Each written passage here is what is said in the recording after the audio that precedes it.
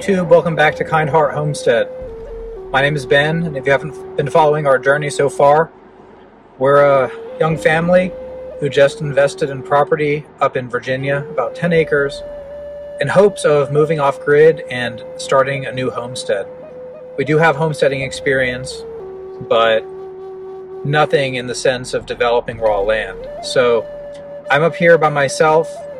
My goal this week is to excavate foundation for a shed. This is going to be a 12-foot by 20-foot shed, which is going to house our solar components. And it's also going to have a bathroom and a larger just storage room in it. And this is a room, actually this is a building that we can use as we camp to basically be a permanent area for us to be able to lock. And obviously, since it'll be housing our solar equipment, we would be able to plug things directly into the building and kind of have just a safer environment to house our electronics and recharge things and power things as we need. So as you can see here, I have a pretty packed car, even though I don't really need to transport camping equipment anymore because my shipping container has been delivered and I have access to all that stuff finally. There was a sale at Lowe's. Actually, they gave me a coupon for, I believe, 10% off. So I went ahead and stocked up on plumbing supplies. The plumbing that'll go under the slab for the toilet and the shower and the sinks. And also, this is going to be a laundry room as well. So as we camp, we ideally would have access to do laundry. Anyway, that's it for now. Stay tuned if you want to see me work on these projects, and thanks. All right, I got to our site in Virginia. I'm just doing some basic, I guess you could call it housekeeping, even though there's no house. Just moving the vehicles around, putting tools in the truck, getting the truck to the top of the hill, and just want to show you our chickens have been laying eggs. That's a big pile. I guess that means they're healthy. I was worried they'd be too stressed, but this is the chicken coop they probably remember. I don't know what the memory of a chicken is, but if they remember a couple months ago, they used to live in this structure. It has a solar powered door. And it senses when it's light out and it only keeps the door open during daylight. And they're used to that noise with it has like a threaded rod and goes and slowly raises and closes. It's kind of weird if you've never heard it before, but anyway, the chickens are doing well.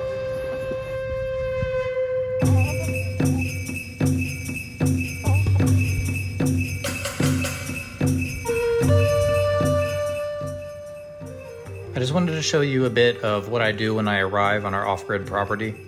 Here you can see I show up with a full Prius and I basically just take everything out, get it staged, and then I can set up the camp and start putting things away. I have a shed to put some gear in. I have the shipping container, which is pretty full. A lot of the stuff I bring goes into the tent, and then some of the materials that I bring goes under the shipping container to stay dry, but it's stuff that won't really get damaged in the weather.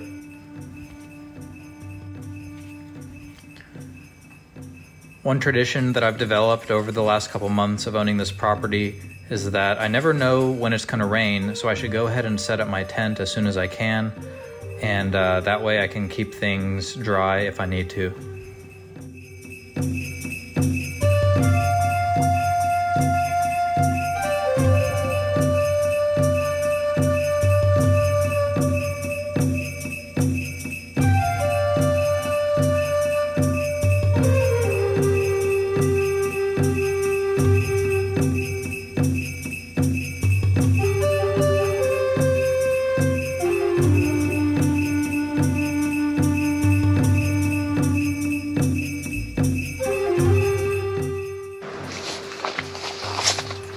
Hey everyone, I'm in my tent. There was no rain in the forecast, but there's raindrops happening. So I had to go ahead and put up the rain fly. This tent, I've had it for over 20 years. I actually have two of them. And I guess if I had to replace a part, I could just take it from the other tent.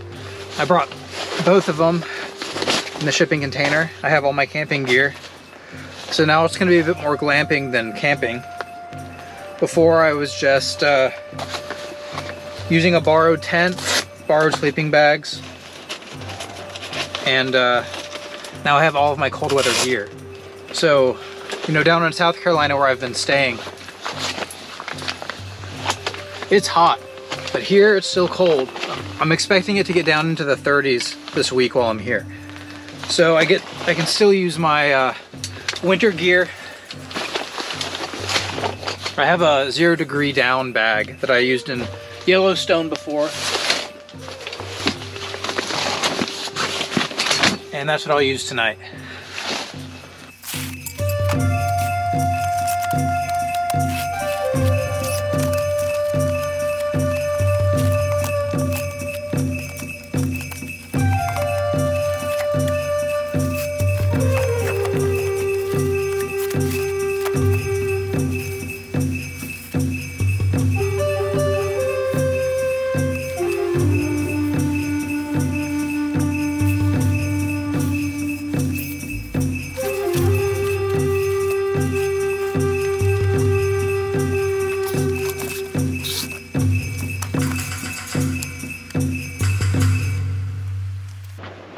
I just bought this Camp Chef outdoor 3-burner stovetop thing at Costco.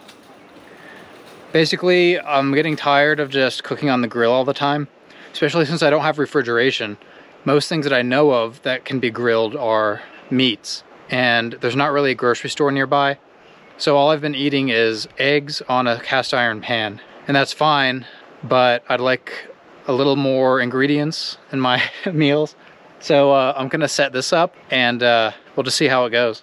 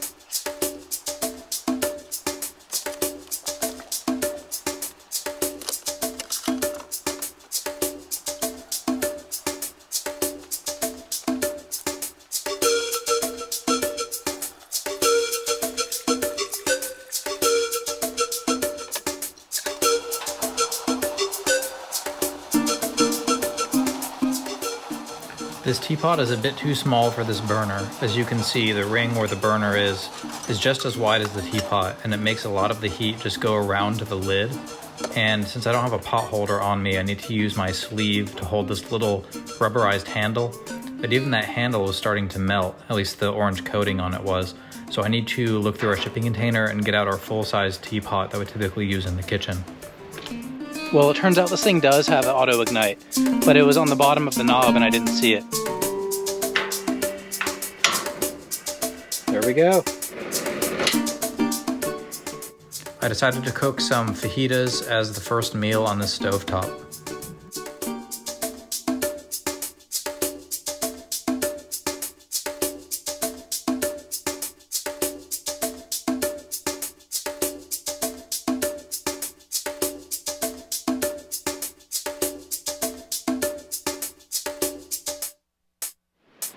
Now that my shipping container is here, I have all of my power tools and everything that I need to do relatively small construction projects. I suppose if I wanted to do something heavy duty, I could fire up the generator to power my air compressor, and then I could use my nail gun and things like that. But screws are fine for most projects. And now that I'm moving the camp up to where the shipping container is, I'd like to try to move this shed. So behind me I have a couple pressure treated 4x4 8-foot long boards, and what I'd like to do is build skids. I believe that's the proper term. A lot of times if you get large construction material pallets delivered, they'll be delivered on skids. It'll basically be a pallet with 2 big blocks underneath so you can pull them around with a tractor. And we did that with the chicken coop with good results. Instead of a skid, it was a heavy-duty plastic pallet. But I think having 4x4s under it permanently would protect the framing that I built for the platform of this shed. And I did use pressure treated materials there, and that's fine, but they're only 2x4s. So it's not gonna keep it that high off the ground. And you can see here I have some blocks under it. So it's actually gonna be pretty easy to install one of the 2. So let's get started and see how it goes.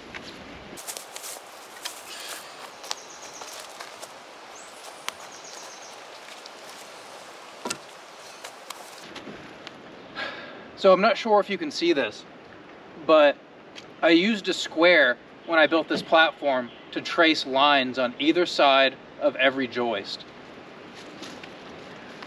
And that's a layout technique that framers do for their top and bottom plates. They'll put the plates next to each other, trace the line all the way across so both sides match. I did that with this, but just by accident, I happened to face those lines outwards instead of inwards. And it actually helps with the framing because then you know where to put your fasteners through. You just center it between the 2 lines.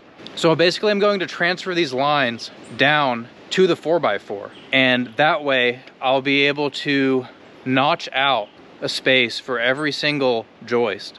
And you might think that's excessive, and unless I wanted to use hurricane ties, I think that's the best way to really anchor this thing onto the skids. And this will basically make it so every joist is gripped. And even without a fastener, if I'm pulling this thing with the truck or a tractor, all that grip is going to make it much stronger.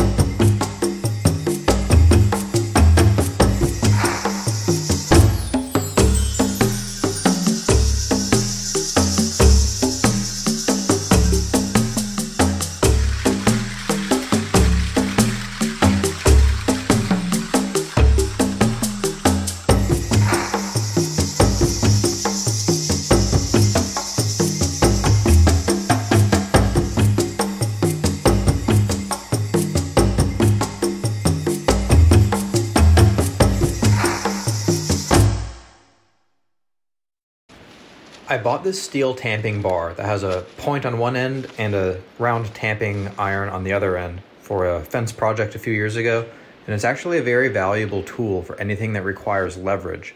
It's so heavy that a lot of times, as long as you put a pivot point close enough to something heavy, the weight of the bar itself can lift it up. In this case, the shed was pretty well built and pretty heavy, so I need to kind of sit on it or stand on it with one foot.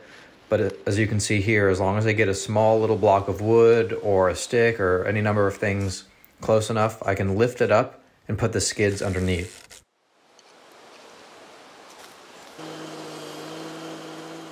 I have a bunch of these tow straps and ratchet straps and chains around, and I was hoping I could pull this around with the pickup truck. But I think because there's nothing in the truck bed to weigh it down, I lose traction.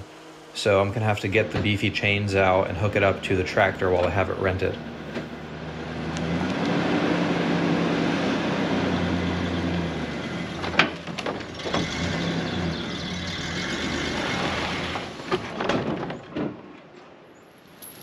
This is the biggest chain they sell at Harbor Freight, and the capacity should be plenty to just pull this shed around the property.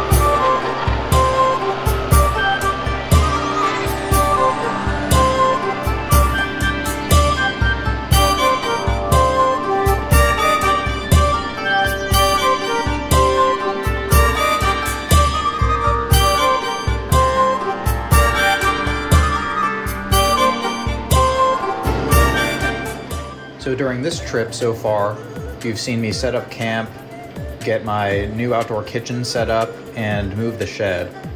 But the next video will focus on the actual groundbreaking for the new shed that I'm planning to build, which will have a concrete slab and a concrete footing, plumbing pipes underneath, insulation.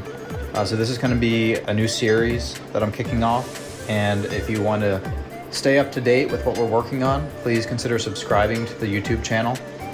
I'll see you next time at Kind Heart Homestead.